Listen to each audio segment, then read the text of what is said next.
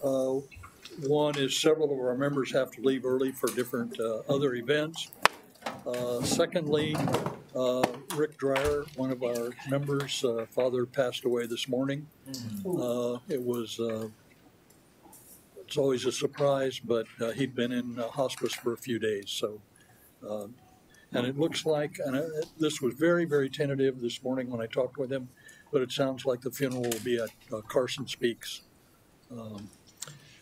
Then our next meeting is not on the 17th, which would be the third Thursday. It's going to be the 24th for your calendars and everybody else's. And with that, let's do a roll call. Garland Land. Here. Jack Looney. Here. Jerry Atkins. Here. Mark McDonald. Here. Joe Zack. Here. Larry Porter. Here. Rick Dreyer. Okay, now we're going to pull item number 2 and under discussions for another date. And Mark McDonald is going to speak to us a little bit about streetlights, and then we're going to jump right on ahead to Mark Randall and some overtime issues, and on down to the main item. And we're going to try to do this quickly because, again, we have several members who are leaving, and this is a special meeting, so we'd want to have a quorum, but we maybe get slim here in a little bit. Okay, so Mark? Okay.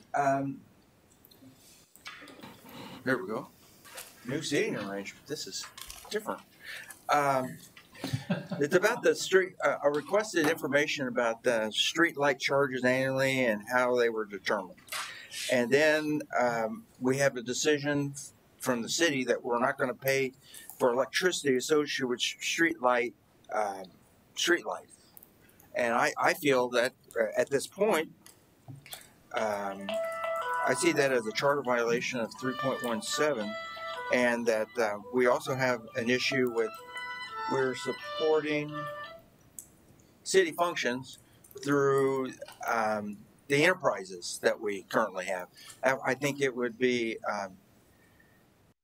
it'd be interesting to find out if Blue Springs pays for their street lights, if Lee Summit pays for their street light, the electricity that goes into the street lights, maybe even Kansas City, to see if they pay for their electricity that goes into the street light. Because the charter, and hopefully someone has read the charter, that strongly restricts us from using IPL or the water department or WPC to support functions of the city. So I guess my question would be, and hopefully Sarah is going to fill us in on what legal precedent we've had, because when did we start paying for the electricity in the street lights? And once we determined we were paying for electricity in the street lights before, what changed to say that it should not be a city function to provide the electricity for the street lights, and now let IPL go ahead and pay for the street lights, in addition to going ahead and paying for all the conversion from the sulfur or whatever kind of mercury lights they were before, and did the whole LED project on the back of IPL. Especially when we're trying to reduce rates for our ratepayers, it seems like it's a double dip. That on the bottom side, we can add costs to IPL and still collect the franchise fees for gross sales. So you're basically doubling up on what we're doing with IPL. So, any comments? Well, the only thing I would say is that the city manager felt like this is a defensible, justifiable change. And but knowing that you wanted to know more about that, I've asked the city attorney's office to come up with a legal opinion on it. And they don't have that for you today, but but Sarah is here. She can tell you a little bit about maybe when that might come, or maybe frame the issue a little bit or something like that. So I don't know, Sarah, do you have anything to add at this time? Are we putting you on the spot, Sarah? A little bit. If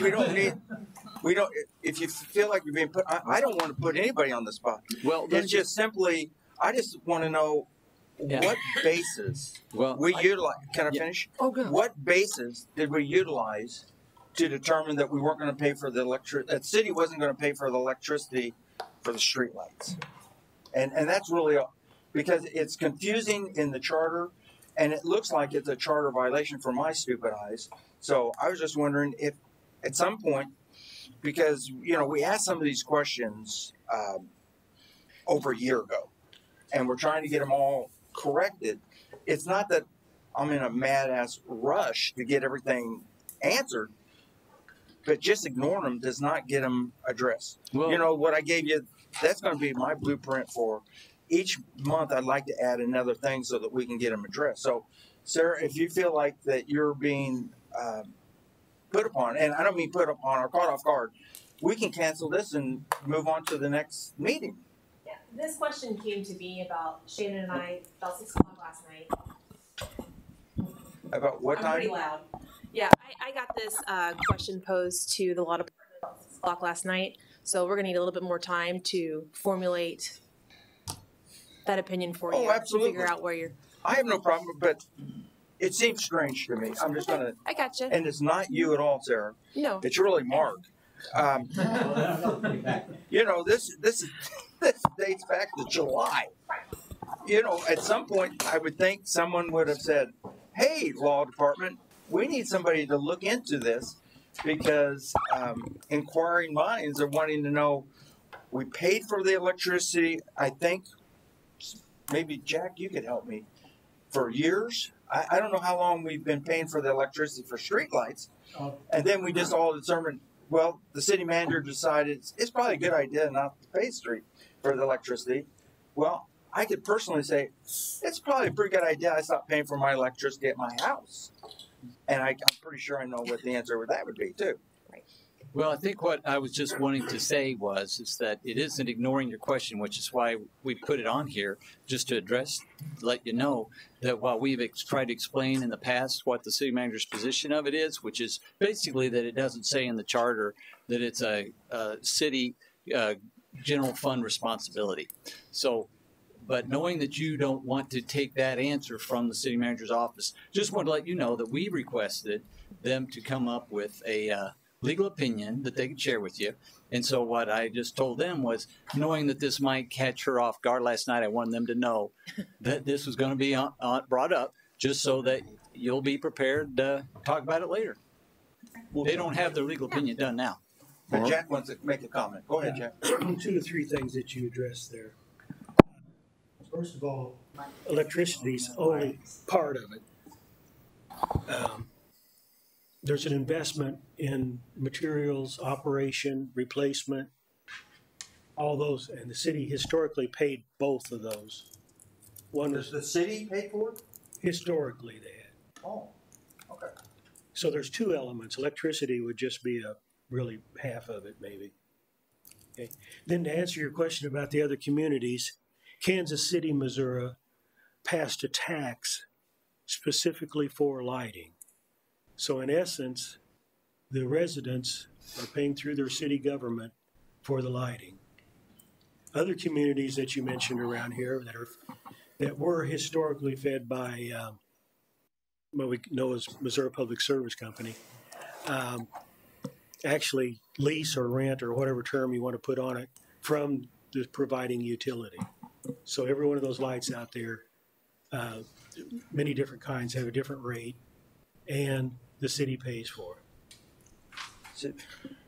So all we were saying is that, one of our 2 biggest peer cities, one of them, Springfield, the city does not pay for the streetlights. Columbia, the city does. Various municipal-owned electric utilities don't pay for it. Some do.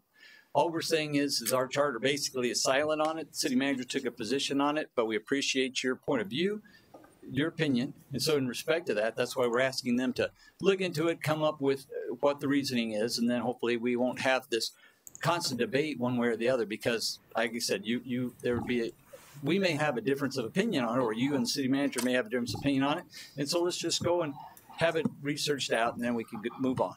How can a judge have an opinion on a matter such as this, or specifically this, and then we just decide that enough days have gone by.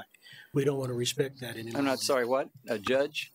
Yes. Well, the bond bond decision does not say specifically that it's a general fund It doesn't say responsibility. either. specifically, but it does point out a definition. Anything used by electrical consumers or needed for electrical consumers. Well, all I was Hang on, trying to I'm say talking. is that we're all trying to practice law without a license, and all I've said is let's go get a lawyer to give us an opinion, and then we can talk about the merits of that. So there's no point in you trying to convince me or me convince you at this point, because we've done that so many different meetings. Yeah. So let's just say that, we just want to update you basically And of not what we're to doing. belittle this lady here, but she's got to support the city manager. The city She doesn't have attorney a is job going if to she support the doesn't law, support the so city we might ask her to respond to that. Pardon me? Okay, All right, go ahead, then I've got something. I'm old, but my memory is still here. When I first came on this board, that was one of the first things that come up, street lighting. And at that time, Dela was here legally for the law department. And she gave us an opinion. And I don't know whether we can go back that far on our minutes, but I know she did because I remember it. Now, some people didn't like the opinion, but she gave it. So I think that's fine that we go to the law department and find out what the law is and what can be done and get it laid to rest. That's what I'm looking forward to, because I get tired of coming here and talking about the street lights. My question is, if the city pays for the lights and we'll say that it's $300,000 a year, what is the 9.8% franchise tax that the Power and Light pays back to the city? What's that amount? To me, you're just exchanging money. I mean, the mafia does this by laundering money, and all we're doing is, to me, that I don't know what what dollar amount the 9.8 is, but it seems to me we're just exchanging money here. I believe all I got. I believe the investment for putting the new lighting out there was around $4 million. I would entertain a motion to table this until we have the opinions that we're looking for. I'll make that motion. I'll second it. Okay, Minor discussion. Yep. I'm just stepping on her toes all the time here, but they're going to be biased because they work for the city manager. You need an independent if you're looking for a legal advice. okay. I think in the I agree with Jack's comment, but I think also it would be well in their legal opinion to go back to that previous court case. Yes, because that does lay out an unbiased opinion in terms of the city's responsibilities versus IPL's responsibility, even though they're a little bit different in terms. I think that what we received previously, Larry, was her opinion in terms of what had happened on the installation of the lights. This is an issue now of paying for the electricity, which is really a different matter because electricity was always paid for by the city before.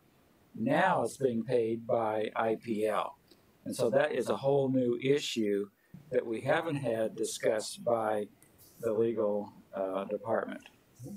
Okay, then what we're doing is asking for opinion on paying for the electricity? Mm-hmm. Okay. I still made my motion. Sure. Any other comments on the motion? Yes, I got a comment on this. How do you determine how much electricity is being used? How do you determine how much electricity is being used on the streetlights? There is a formula. Of course, there's different lights out there. Yeah. Different sizes. They consume different amounts of electricity. And then there is a chart that shows burning hours. That's mutually accepted by everyone because they burn longer in the winter, shorter in the summer. So That's how you calculate how many kilowatt hours are used by street lighting. So there's no metering? No. Okay. This is just a guess. Further comments on this motion? I call for a vote. All in favor of the motion to table until we get an opinion, say aye. Aye. All opposed, same sign. Motion carried. Okay, moving on to Mark Randall and your discussion number 3. This is another item that you all asked more information about, so we have a presentation for you today.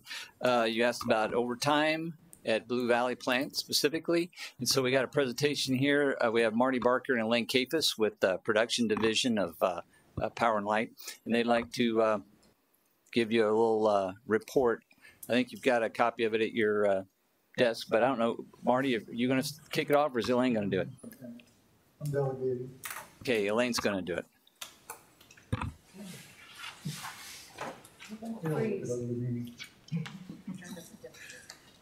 Yeah, I can feel it.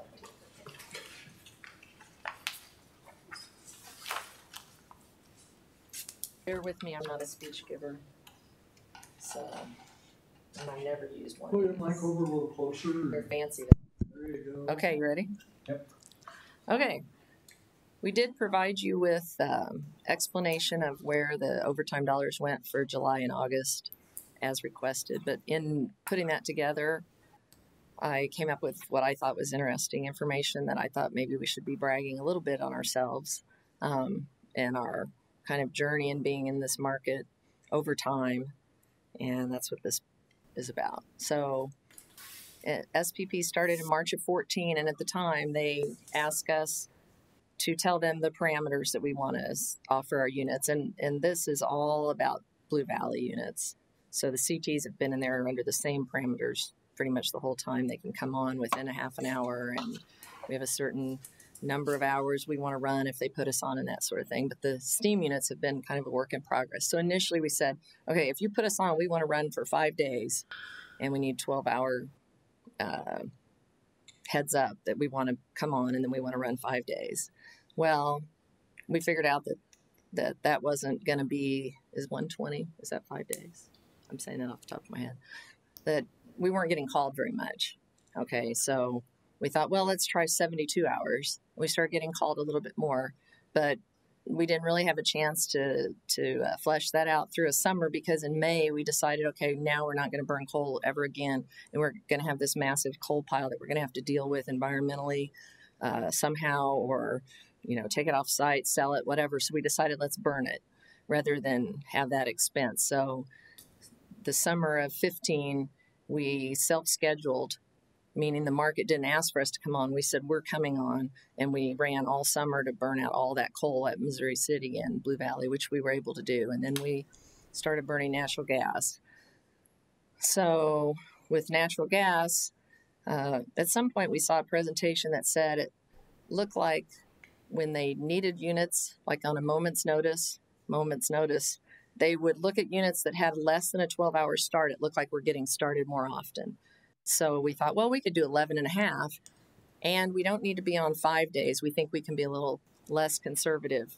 So we tried to say, okay, 48 hours if we're on. And then it just goes on from there. You can kind of see. So now we're at a 9-hour start, and if they put us online, we're on for 10 hours. Now, that doesn't mean they have to take us off in 10 hours. It just means the minimum amount of time they're going to run us is 10 hours.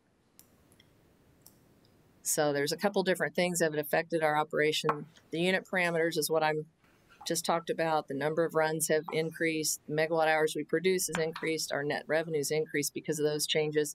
We also made changes to the operator scheduling parameters that have decreased over time. And of course, we've decreased manpower through attrition. So, but we haven't. Can I ask a question? If you go, yes. You say our net Mike. I'm sorry. Our net revenues have increased even though we've decreased the run time. Is that because? Well, explain what that is. So, this chart is megawatt hours, and this is for, and I say by fiscal year, this is just July and August, okay, for 16, 17, 18, 19. So 16 was, we were still required to be on quite a long time if we were on, but we weren't making the revenue because what happens is if you run the 24-hour cycle, you're making decent money in the day and bad money at night because the prices just go down at night. It's kind of an incentive for people not to run, a disincentive. And so your average is going to be lower because you're eating that nighttime cost, and all they have to do is pay you the cost that the minimum they can pay you is the cost that it costs you to make it. And so when you're running all night and day, your net's going to be lower because you're almost just at your cost. Versus if you come on just to run for the pool and it's during the day when prices are nice and high, and if you have a big price spike, you can make a lot of money just in 20 minutes. Then you're about delta over your fuel cost is going to be a lot better. Make sure you explain that this revenue is above fuel cost. It's above fuel cost. So when I'm talking about net, that's all we're counting as a variable cost is fuel. And that's what they do with ITAN and all of them when they talk about it. On this piece of it, revenue, it's not over any carrying charges or capital expenses or anything, labor or any of that. That's just the amount of money we're making that goes in our pocket. It's more than we would have made if we didn't run, minus the fuel we had to pay for running. Thank you. So that just kind of shows the trend, and part of that, like I said, is from running more during the day. So this is 2016. You can see we ran rather infrequently. This is from July 1st to August 31st. And there's some runs in there, and you can see the base of that is a little bit wide because we would come on, we'd run for 2 days and come off. Versus this is this year, July through August, we ran all those times. The base is really not as wide because we're coming on basically in the morning and coming off at night. And I think there's a little gap in there in the middle somewhere. At late July, early August, we had a outage we had to take so that the boiler inspector could come in and make sure we're good to run. So otherwise I would have expected we maybe could have been running then as well. So that's just something to brag on, I think, because I do think the perception is that we're not running, and we really have been running a lot this year. So in addition to that piece changing with the market, in 2016, we made changes on how we fill operator vacancies. So when we first went in the market, another learning curve on this, we said, okay, we need to be ready anytime in case we're called. So if anybody's off sick, vacation, whatever it is, we're filling that spot, even if we're not running. Well, in 2016, we're like, okay, we're not getting called like we thought we would. And it doesn't make sense. You're paying for the job already. So it's not like you're not paying the operators, but you aren't paying another person to fill if you're not running. And that was that change. But the combustion turbine, any vacancies were filled by power plant operator 1. And the union actually said, hey, the power plant operator 1s are getting all the overtime. We want that to be able to be any operator. So we made that change. So then there's sometimes operators that are on straight time that could do the job, where previously we were having to pay overtime for that group to do it. So that helped. And that's kind of straight time. And oh yeah. So that next one is kind of a consequence of the fact that we could use any qualified operator. We weren't just having to pay overtime to do it. In December of 17, we had a shift supervisor retire, and we decided not to fill that vacancy. So that's part of the reason their overtime's high. We have a 24-hour schedule. So you always have 4 crews. One's on days, one's on afternoons, one's on nights, and one's off. And then you had a 5th crew, which is that, they called it a relief person. If there's vacancies here, you can use that person to fill on straight time. It still doesn't take away all your overtime, because if you have 4 people making 2,080 hours a year, it's still less than 8,760. So you have about 400 hours of just built-in overtime. But it that's part of the reason the shift supervisors' overtime went up. And then in July, our latest, I obviously don't do this for a living. Our latest schedule, we're not requiring a power plant operator 1 for Blue Valley operation, because we were down to 2 power plant operator 1, so that was like a constant overtime. So we worked it out, and the unions actually worked with us really well to try to be flexible through all this, because that's what it takes, is flexibility when you kind of are starting from scratch and figuring out how to do everything. Yes. Emphasize that since 2012, we have not added any new operators. We have gone from That's true. 24 to where we're at now. Repeat that statement. Yeah, you have to repeat it because. Yeah, since 2012, we haven't added operators. We've just manipulated the schedule and figured out how to be flexible and pivot kind of when people leave. And now we just had another one that we found out yesterday is retiring. So we're down to like pretty much as low as we could go with Blue Valley running.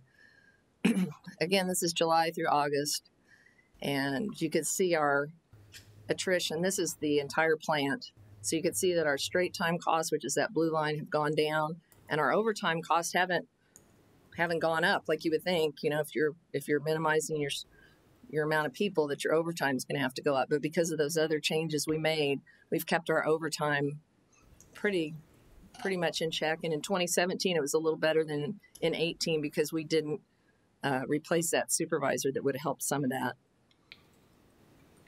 And this is the net, and that's all on the same scale. So the overtime expense is the orange bars, and then the net revenue is that line.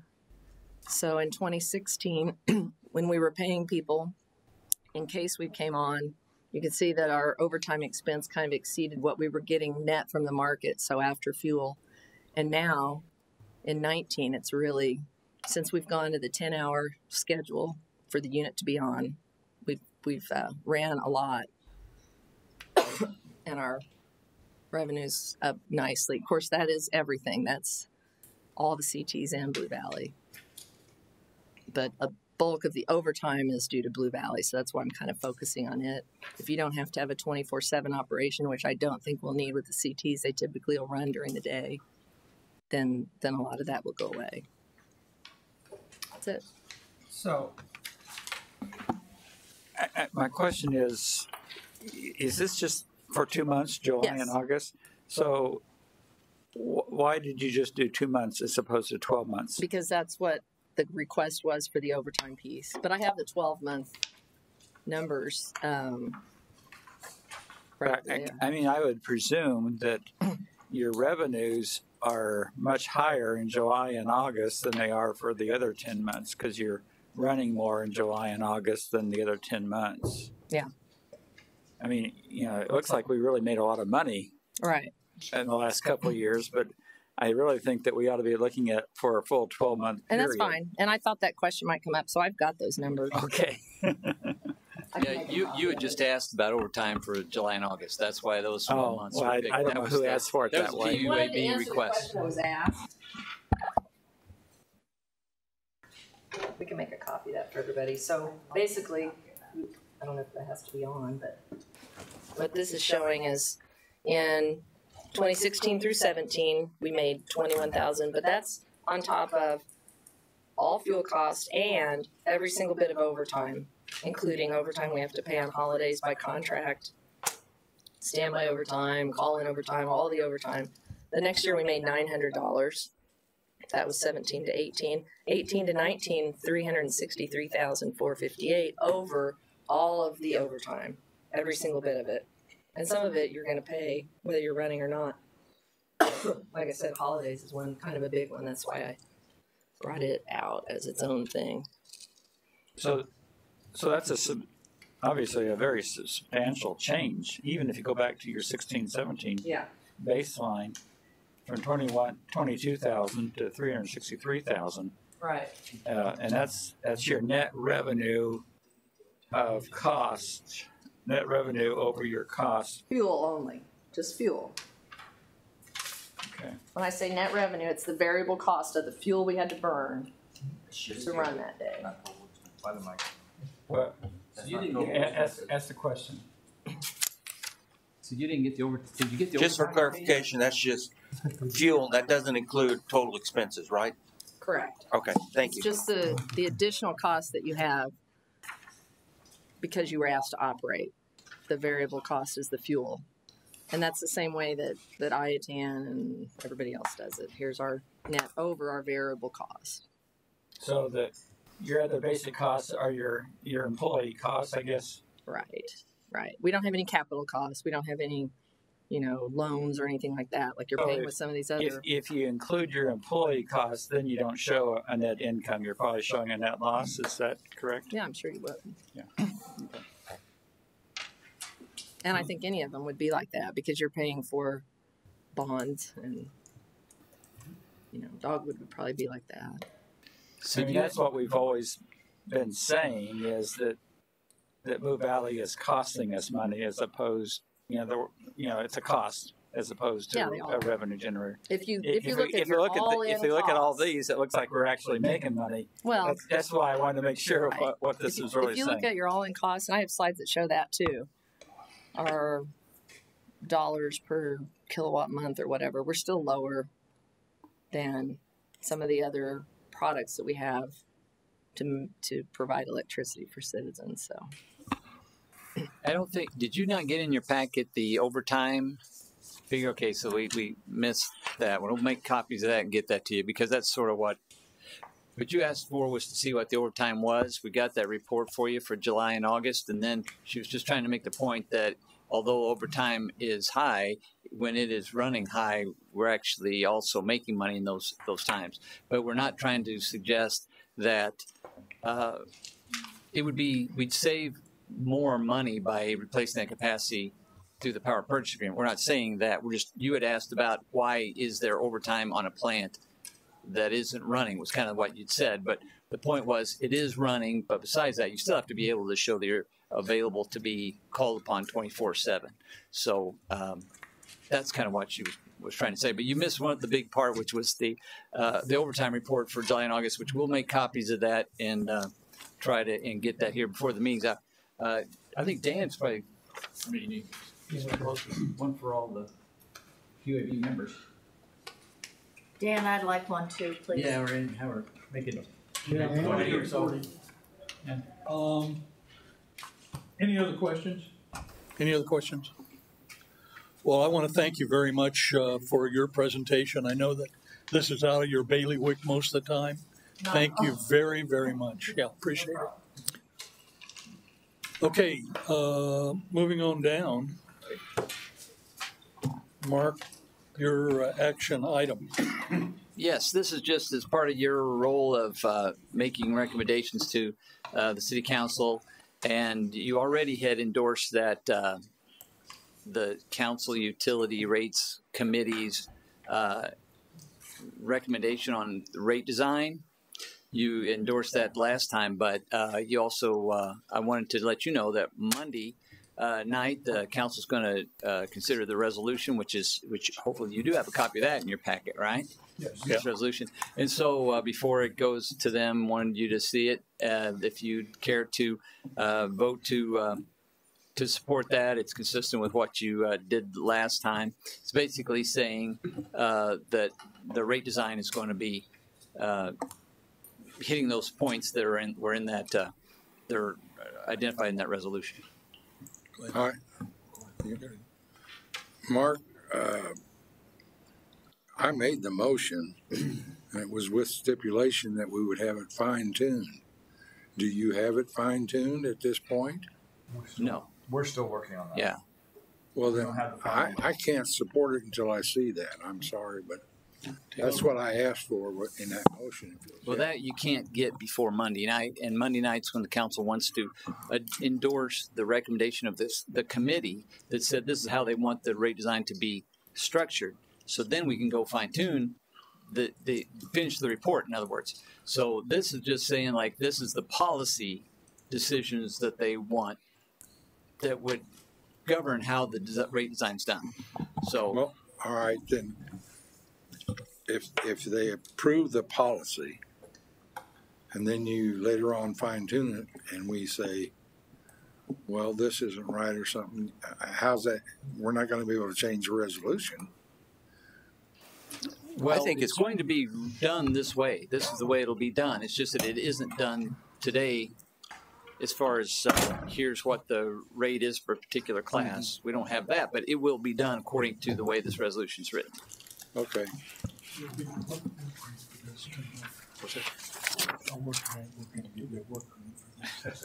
I like this. Okay, Mark.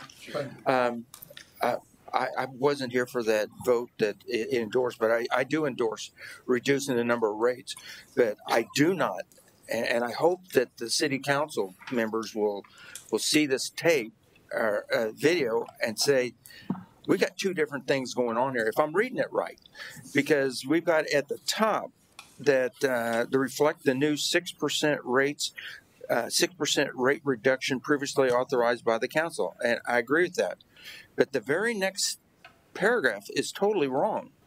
I don't know that anyone has demonstrated that we're going to be the lowest rates in the metro area for the vast majority IPL customers. Furthermore, we're incorporating the average. What we made a commitment to was that every ratepayer would get a full 6% reduction. When we do the average, let me finish. When we do the average, the low users are only getting a minute amount of a reduction, whereas the high users are going to get a significant more. That's what that says. And maybe, correct me if I'm wrong. Right, I'm trying to. Yeah, no, that's originally we were talking about an average of 6%, but what the council rate subcommittee said was that everyone will keep the 6%. Would you read the paragraph, the third whereas? What's it say? Well, it should say 6%. Yeah, you're right. It shouldn't say average. It should say, if you go down to the... This document is saying two different things. Yeah, no, I guess you're right. It shouldn't say average, but... No, wait. I'm sorry. Wait. Okay, the proposed rate design as presented on that night did say that it would be an average 6%. That's correct. But then what it goes on to say was that the council said they did not want to do the average. They wanted to do it where everyone got at least 6%. So then the council rates subcommittee made that recommendation. PUAB endorsed it. Now they're going to adopt it officially by resolution that it's going to be everyone will get the minimum 6%. The whereas you're reading is talking about what was proposed in the past. Proposed at the past at that August 12th meeting. Okay, I feel better about that.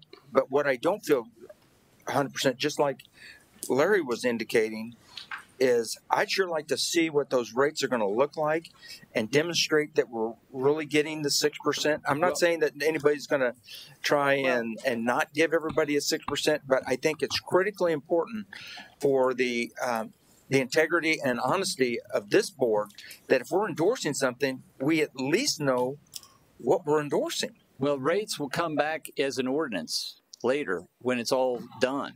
But before you write that up, you have to know what direction you're going, and that's what this does. This is specifying that we're not doing the average, we're doing the minimum 6%. And we're doing the other things as it mentions in that large paragraph there, like the moratorium and all the other things, and reducing the classes down to the smaller number, same as what was in the Sawville report, as opposed to the 12 that was originally presented. So this is given the direction of how it's going to be done. Then we're going to come back. We'll have to have an ordinance to adopt new rates, but that's going to be later. And Robert, I don't know if you have, you might be able to have a better idea than I of exactly the timing on that. And I guess the other question is, why are we getting something on the day of a special PUAB meeting versus a regular PUA meeting and giving us some advance notice so that... You got the exact same thing at the last meeting. And so all we're doing now is we're formalizing it in a resolution that the council wants to adopt on Monday. And here you're getting it in advance. They're really, you did get it in advance right after the rates subcommittee made the recommendations. It's on the same day last time. I didn't, like I said, I missed because I was at Disney World. I understand. but that shouldn't mean that I don't get the documents that was presented to the PUAB meeting. And I did not receive these. Well, I don't know. I apologize if that wasn't sent to you with minutes or anything. I really don't know. But, No, I did not. Did it go with the minutes or not? And That's what I gave you, Mark. I see that. Yeah, yeah. But the reason we didn't have it with the PUAB is because the Electric Rates Committee made their recommendation at the 1 day. o'clock that same day. So we handed it out at the meeting. So if you didn't receive yours, then that was our error for not making sure you did get a copy of it. No, well, Well, I don't know how everybody else feels, but I kind of feel like we need to table this topic also. I'd like to make a motion to table it till the next regular scheduled meeting. Is there a second? Ask for lack of a second. You want a second? Okay, we're gonna have a second. Any discussion on this tabling? I have a little bit, just questions.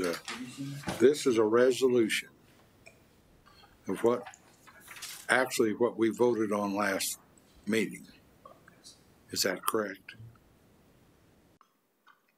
So will we, or can you guarantee that we will see the final report or ordinance prior to going to city council for vote? yes. Okay, thank you. So I'm still quandary, I guess, about the 6%, because when you do the customer charge, that affects different customers in a different way.